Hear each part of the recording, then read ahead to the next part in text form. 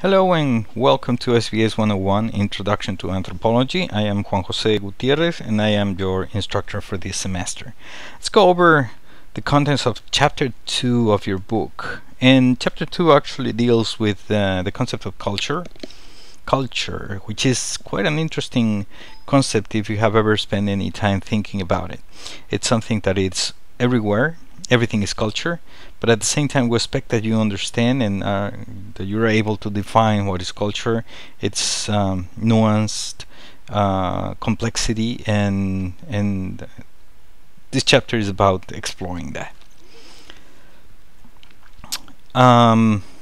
There's one thing that not many people think about when they talk about culture, and it is the fact that it is based on our evolutionary past. Culture cannot happen without what has happened in our evolutionary history, so we have to explore a little bit about it. And a good chunk of what's happening in this semester is exploring precisely the evolutionary basis of culture. There are three elements that define culture. It's universal, general, and also particular. So we're going to explore what it is meant by being universal, general, and particular. We will also explore what's the relationship between culture and the individual, because culture shapes in many ways what the individuals are, and by the same token the agency of the individuals will transform the culture in time. And last but not least, we will talk about globalization, which is one very important aspect of our cultural life today, which is different from what has happened historically. Alright, let's get going. What are the important questions that anthropologists have explored when they have studied culture and when they talk about culture? Well, first of all, what is culture? And why is it important to study culture? And then the relationship between culture and the individual, and then change, as we have just mentioned. Alright, let's start by exploring what is culture. There are hundreds of definitions of culture, and within the field of anthropology and outside. But the way most anthropologists would recognize and address culture is as a system. It's a series of elements interconnected that is a system. And it is a system of human behavior and thought. It is what we do and why we do it, how we explain it. But it is a system that also relates to natural laws, that is, elements that we're wired to doing, and because it obeys these natural laws, it can be studied scientifically, and we can have a really solid understanding of what culture is. And then a related concept that is critically important is the concept of enculturation, that is, the mechanisms by which we acquire that culture. We are not born with the culture, we have to acquire the culture, and that is done by a process of interaction. So let me show you this short clip, and you'll see how a little baby will be interacting with that, and how, for example, learning a language happens gradually.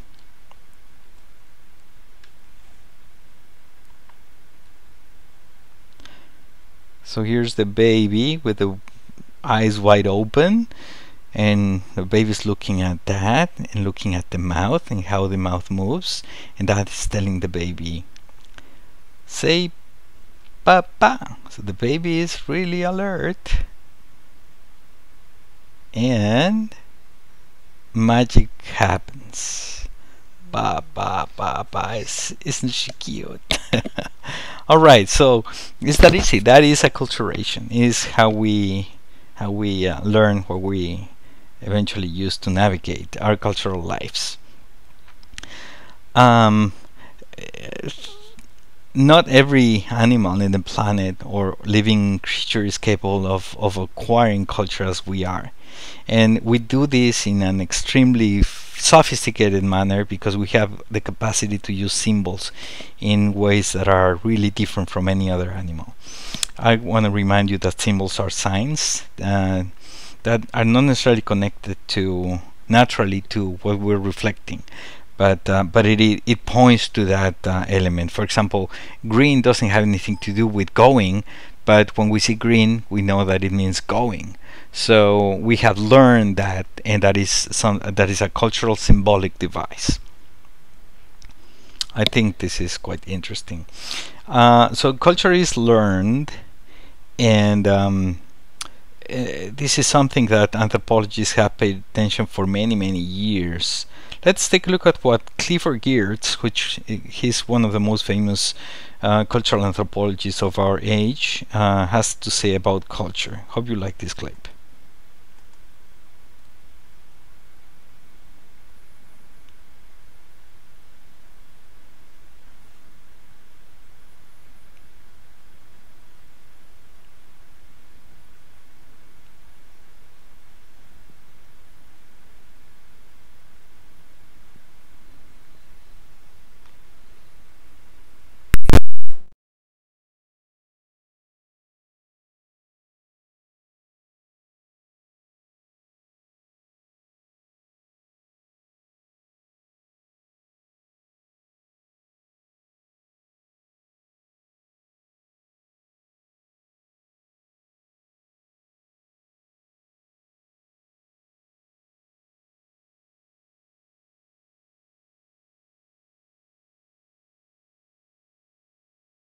All right.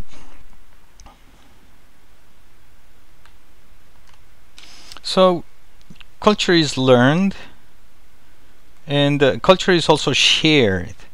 You cannot have a culture of one person and only one person. That's not constitutive of what we understand of culture. Culture is something that helps us and enable us to relate to each other, and that is probably the main objective of culture. That is that ability to connect and to be transmitted. And so what we're connecting, what we're sharing and passing on to other individuals and generations is a series of things that are important. Shared beliefs, values, memories, and expectations. And think, for example, your conversation with your dad, your grandmother, when they tell stories of their growing up and whatnot. Those stories are fantastic because those stories transmit the values and the lived experiences of your family, and that's a way to share that. And the same happens in the classroom or with friends and whatnot. That's how we share things, by talking and by communicating with this complex set of symbols that is basically what language is. Now, I just mentioned at the beginning of this short presentation that culture and nature are critically important to be understood as interconnected. Culture and nature are not different things, are one and the other go together. So culture takes natural biological urges and teaches us how to express them in particular ways. Our desires, our needs, our expectations, all of that might have a biological natural base, but it is expressed and tend to by means of cultural devices. So culture is in and of itself sort of a language that transforms biological urges into action, and that's how we address that.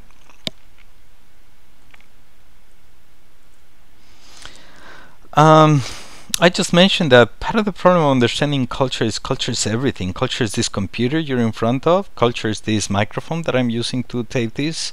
Culture is clothing. Culture is how you walk.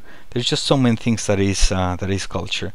So sometimes it seems to be trivial. For example, a hamburger from McDonald's. How can that be culture? We think of culture sometimes as classical music, but no, culture is everything we do. Sports, games, television, everything is culture.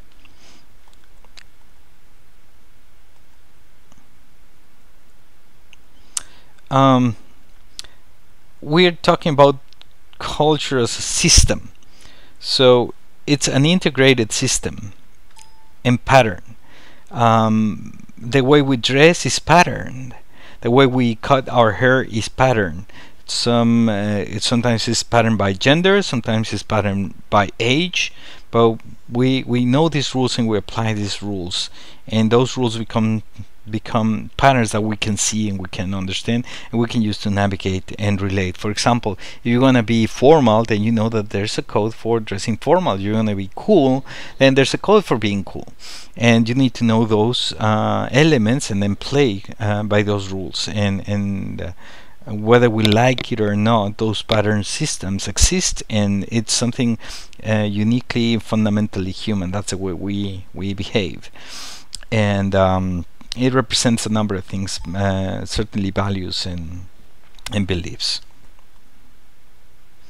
So culture is integrated. Now, culture can be adaptive and maladaptive, meaning culture can really help us solve problems, but sometimes culture can actually lead to serious problems. I don't know if you're familiar with the island of Eastern in the Pacific Ocean, and in this island there's a big monolithic heads that are all over the island, and those are really fascinating to see. Those were sculpted and erected by the culture that was living there. They needed to use a lot of timber to produce these heads, and each head was representative of status. They were not able to stop that fight for more and more status and bigger heads, and eventually they got rid of every single tree in the island, and that created a major environmental disaster. So culturally they learned how to use the heads as representation of status, but they had to pay a hefty price, which is a major ecological disaster. So in some instances, culture can be maladaptive. Most instances is actually adaptive and helps us survive. We really need to think, and I'm not going to explore in detail here, but we're going to be talking about this during the semester, how the evolutionary past of humans actually determines in many ways the things that we do and how we do things. So we need to explore that and explore our anatomy, brain structure, and even at the genetic and biochemical level, what and to what extent the natural bases are determining the way we live and experience culture. But we will talk more about that in the next few sessions. So let's keep going. It's more of that evolutionary basis. This presentation is posted, so you're welcome to go back to iLearn and check this presentation one slide at a time. Alright, so I'm going to skip this slide that is also related to the evolutionary basis, so that we can talk about the four traits of a culture that are three traits of culture that are important to understand. First of all, culture is universal. There are universal traits that are unique to our species, but that we share regardless of what country we live in, what region we live in. Some are psychological traits, how we're scared, how we laugh, how we experience fear. All of those things are very much so universal, and you can find the same reactions in every single culture. It has to do with how our brains are wired, and that is how our brains are structured. Culture is also general, that is happens in many different places. We drive in most countries of the planet, and that is a cultural device. The car has to do with understandings and desires and whatnot, and the driving is a cultural trait that is general, but it's something that has been has started in some place and then by diffusion has reached other places. So there are many things that are general, and that's another aspect of culture that can be transmitted from one place to another. But last but not least, culture is also particular. That is, there are very specific instances that relate to certain areas that are unique of that place, and that's when we go to New Mexico or we go to Yucatan. You're going to find very specific elements in those places that are unique and really interesting. That's we have eyes to see those cultural differences that are particular to those places. So it's universal, general, and also particular. And I also want to talk a little bit about how culture is affects individuals and is affected by individuals. So, as with the example with the baby, we can see how culture is actually shaping the way we say things and we see things. I don't know if you have given much thought to it, but when we say certain words, those words are charged with meaning, and that meaning is something we have inherited. And those meanings help us decipher and understand our world. So we see the world based on those words. So we're born in a language, and the language shapes our understandings. So we'll talk more about this issue. But so culture shapes the individual, but then also the individual has power over the over culture, in which the individual can actually affect how culture goes. Now let's look at shortly about levels of culture. So I talked about culture being universal, general, in particular, but also there are different levels of culture. We can share a certain aspect with people of a nation, and then we can have also things that we share in common with other nations, and by the same token we can have certain elements and patterns, cultural patterns, that exist within a larger culture. So the cowboy culture is a subculture within the larger culture, which is sort of a national culture of the US. Not everyone is a cowboy in the US, right?